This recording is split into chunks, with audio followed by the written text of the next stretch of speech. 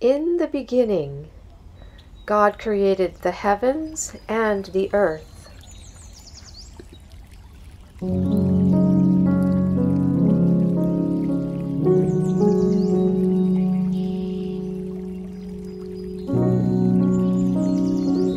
the beginning, the Spirit of God swept over the face of the waters.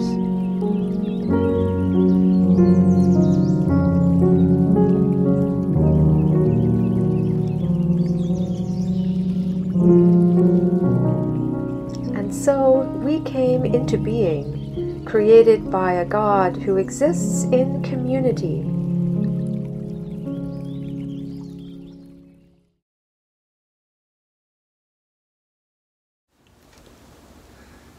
Friends in Christ, welcome.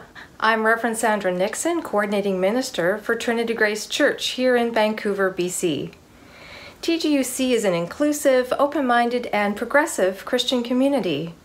We believe God is at work in our communities, and that we are each called to use our unique gifts and perspectives to make a difference and manifest God's love, healing, and justice in the world. And so as we join in this virtual worship space, we know we are all connected in a very real way through the Spirit which has brought us here, and through the light that dwells in us and between us.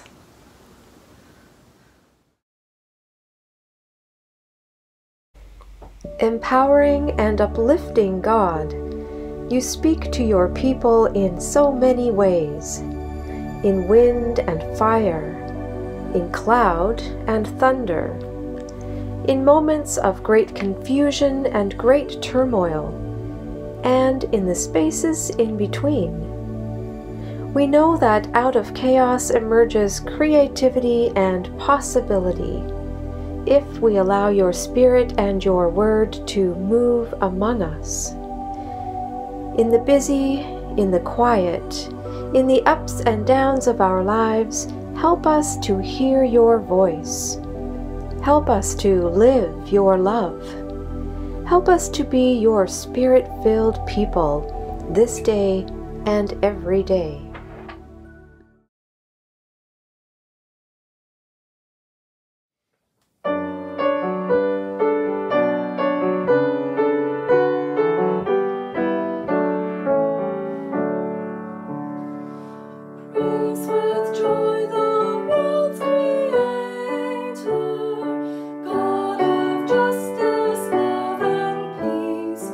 Source and end of human knowledge.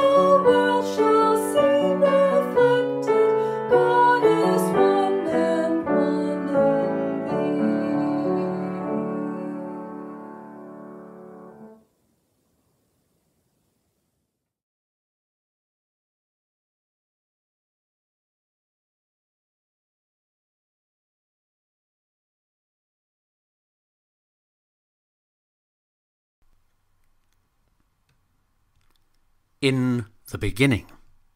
When God created the heavens and the earth was a formless void, and darkness covered the face of the deep. God's Spirit brooded like a bird above the watery abyss. Then God said, "Let there be light," and there was light. And God saw that the light was good. And God separated the light from the darkness.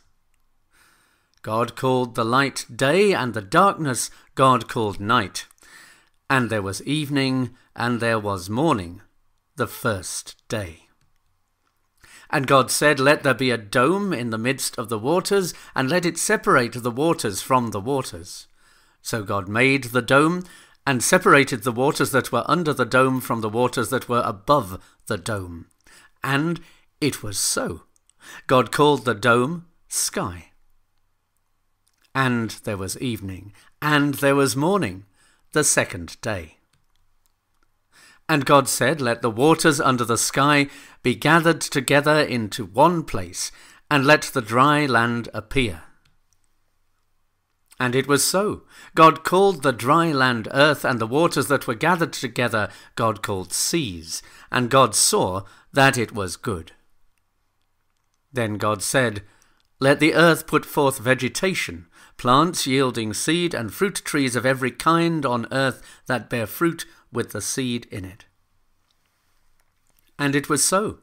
The earth brought forth vegetation, plants yielding seed of every kind, and trees of every kind bearing fruit with the seed in it. And God saw that it was good. And there was evening, and there was morning, the third day. And God said, "Let there be lights in the dome of the sky, to separate the day from the night, and let them be for seasons, and for days and years, and let them be lights in the dome of the sky, to give light upon the earth." And it was so. God made the two great lights, the greater light to rule the day, the lesser light to rule the night, and the stars. God set them in the dome of the sky to give light upon the earth, to rule over the day and over the night, and to separate the light from the darkness. And God saw it was good. And there was evening, and there was morning, the fourth day. And God said, "Let the waters bring forth swarms of living creatures, and let the birds fly above the earth across the dome of the sky." So God created the great sea monsters, and every living creature that moves of every kind with which the waters swarm, and every winged bird of every kind. And God saw that it was good, and God blessed them, saying, "Be fruitful and multiply, and fill the waters in the seas, and let birds multiply upon the earth." And there was evening, and there was morning, the fifth day.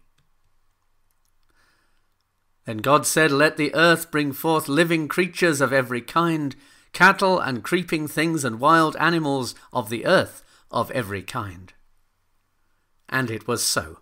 God made the wild animals of the earth of every kind, and the cattle of every kind, and everything that creeps upon the ground of every kind. And God saw that it was good. God spoke, "Let us make human beings in our image. Make them reflecting our nature, so they can be responsible for the fish in the sea, the birds in the air, the cattle, and yes, earth itself, and every animal that moves on the face of earth." God created human beings. God created them godlike, reflecting God's nature. And it was so. God saw everything that God had made, and indeed it was very good. And there was evening, and there was morning, the sixth day. Thus the heavens and the earth were created, and all their multitude, and God rested on the seventh day from all the work that he had done. So God blessed the seventh day and hallowed it, because on it God rested from all the work that was done in creation.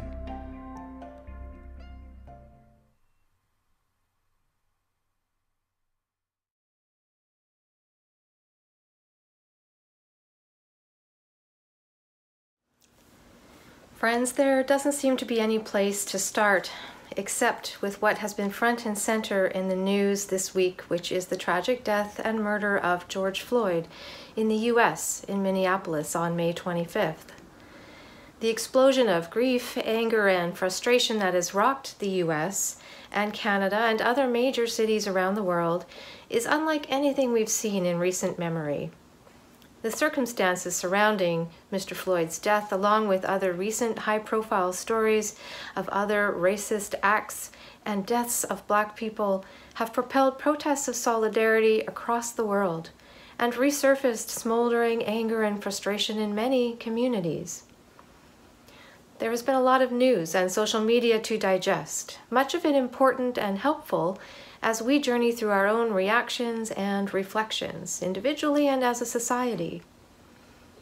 But in a situation where the sheer scope and nature of the protests is bound to become the center story, it can be easy to forget the lives at the epicenter of what has happened, the lives forever altered, the lives of the victim's family, the lives of the perpetrators and their families, the lives of those who witnessed this tragedy. I came across an article earlier this week about the owner of the shop where the store clerk made the call to the police about George Floyd, the call which set in motion the encounter with police that would lead to his death. Before reading the article, I sat for a while thinking about that shop clerk and the shop owner, two people of many who have been directly affected by what happened. I thought about the many different ways they could be feeling and reacting. Perhaps they would be feeling worried about what others are thinking. They might be fearful of retaliation by protesters. One or both could be overwhelmed with regret or paralyzed with grief or still be numb or in shock. Or one or both could be someone who thought the call was justified and be in denial about what happened. About the store clerk, I don't know. But what we do know is that the owner of the store, Mahmoud Abumayala, has publicly expressed his support for the protests and his sadness for the part that his store played in the tragedy, and he has donated towards the cost of George Floyd's memorial service. This is just one example of many of courage and humility coming out of this terrible situation, and an example of being willing to consider and reflect on the part one has played in creating the conditions for something like this to be able to happen. And an example of allowing that reflection to guide you, if not to fix the situation because some things can't be fixed, to help to be an agent of healing and change. And in doing so, to also allow the Spirit to heal your own heart. And perhaps this is one of the messages that is coming out of this tragedy and the resulting unleashing of pent-up pain and grief and anger. The message that individually and as a society, we need to consider how we think and how we act, our own explicit or implicit and subconscious racism, and for white folks, our privilege, and how it affects the experiences of others, and how it contributes to a system that continues to oppress and discriminate against others. Right now, the main conversation is about racism as it needs to be. At the forefront for us needs to be the recognition that racism exists in our country, in our cities, in our neighborhoods. Racism towards Black people, towards Indigenous people, towards Asian people, towards all people who have a skin tone that is not white, and towards anyone we are busy stereotyping and discriminating against based on their ancestry, where they're from, or the color of their skin. We've all heard it said that it's difficult to hate someone once you've gotten to know them, to hear their story and come to see them as human, being not so different from you, and finding commonality in shared human experience. As Christians, we have the example of Jesus who healed many people by affirming their inherent worth and restoring their place in community when they had been pushed to the margins out of fear or hate. Which is why creating safe space where diverse people and groups can encounter one another and share their stories and build relationships is a big piece of what the church needs to be about. Because that's where true healing happens, and how that healing happens, in relationship. Those communities become communities of belonging, where people feel and know that they belong to each other and find healing, and then are empowered as a collective to work for change. Change to systems and societies where hate and discrimination continue to fester and wound. Today we celebrate Trinity Sunday, and we have the first story in our Holy Scriptures, the first story of creation. What might these two things have in common? Well, in the Genesis passage we hear, "In the beginning God created the heavens and the earth. Now the earth was formless and empty. Darkness was over the surface of the deep, and the Spirit of God was hovering over the waters. And God said, 'Let there be light.'" In these first 3 lines, notice who is present. God creating, the Spirit hovering, moving over the waters, and God's Word, speaking light into being. The Word, who the Apostle John tells us is Christ the Word, who was with God and was God, through whom all things come into being, in whom is life. In other words, the God at the heart of our faith has always existed in community, in relationship. And God says later in the story, "Let us make humankind in our image, in our likeness." Friends, we belong to God, our source, our breath, and the light within us. And through that belonging, we belong to each other. Mother Teresa once diagnosed the world's ills in this way. She said, "We've just forgotten that we belong to each other." This week during our online book study, I mentioned the challenge of being a preacher right now. And someone commented, "Yes, this week it will be hard to find good news." And ultimately, that is what I want to leave you with, the good news that is always there when we look with the eyes of faith. So here it is for this week. It's good news that despite violent, state-sanctioned efforts to quell protest, the story of George Floyd and many others is being told. It's good news that many of us are allowing ourselves to be challenged by the issues and questions and realities being named as part of the response to this tragedy, including the reality of racism and discrimination in our country. It's good news that many of us are responding to that challenge with a renewed commitment to becoming more informed, increasing our understanding, and examining our own biases and actions. It's good news that white police officers are calling out their fellow officers for unjust and racist actions that contravene the law and their sworn duty to protect. It's good news that the Church is both speaking up and speaking out while also acknowledging the racism and other isms that continue to exist within its own walls. It's good news that this reflecting and speaking out and recommitment to justice and inclusion are rooted in our call to be the body of Christ, incarnating God's love and compassion for the healing of the world and for justice, peace, and abundant life for all. And friends, it is good news that we belong to God, whose Spirit is working to remind us that we belong to each other and must undertake this work together in community. May the fire of the Spirit embrace the fires of despair and anger that are burning. May the breath of the Spirit flow through the people so that all people may breathe freely and fully. Amen.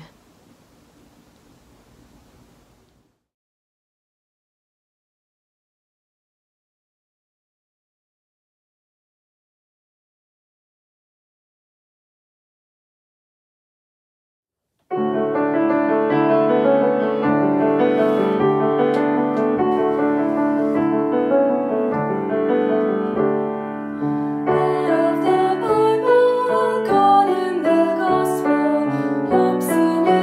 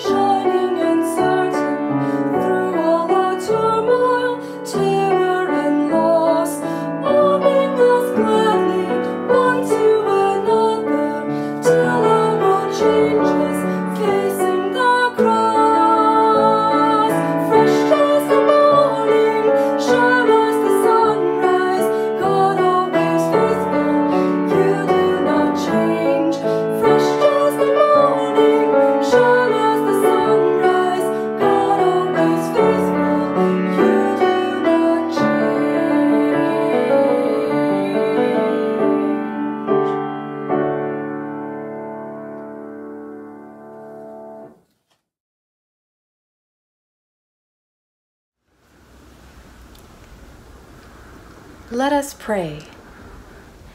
Holy God, we were created in your image, an image of mutuality and respect for one another, an image of a dance ever moving, ever in tune with others, an image of community with shared blessing and mission. You have given us dominion over the work of your hands. You have charged us to be fruitful and multiply, to make disciples of all nations.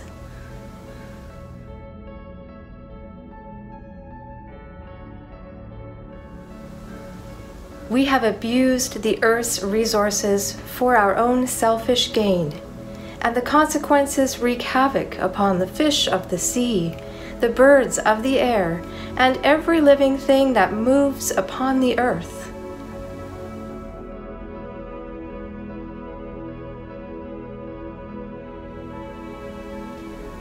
We have regarded some of your children as other, and therefore beyond the reach of your love and care because their professed faith in you, or lack thereof, or their culture, or their color of their skin, or their gender identity, or sexual orientation, or ability is different from our own.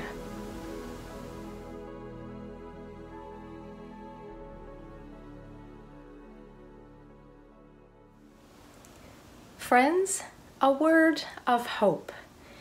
Into the dryness of our troubled world, God sends a soaking shower of blessings. Into the gloom of our doubts, the Creator sends rays of light. Into the swirling anxiety that surrounds us, the Spirit breathes the calm of compassion.